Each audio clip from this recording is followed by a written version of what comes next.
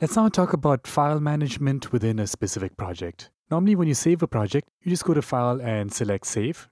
Now this does not save any audio recordings. Let's go to Options and select File Settings here.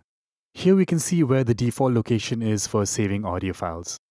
By the way, there's a backup feature here. Highly recommended to keep that on. So FL Studio will automatically back up the project at the given time interval. Alright, so here we have the user data folder. This is where all the audio files are stored. So if I click over here, we can see this particular folder under FL Studio. And inside here under Audio, under Recorded, here are all the audio recordings. So I have made some recordings without saving it into specific session folders. So as you can see, it can be pretty hard to figure out which audio recording is for which project. Let's go to the Project tab. Over here we have a data folder. If I click on Auto here, we'll again define the default location, which is not very useful.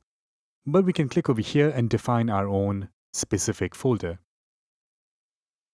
So this is my Projects folder. Within here, I'm going to create a new folder specifically for this session that we're going to work on. I'll give it a name. Maybe slightly shorter. All right, so let's create that folder.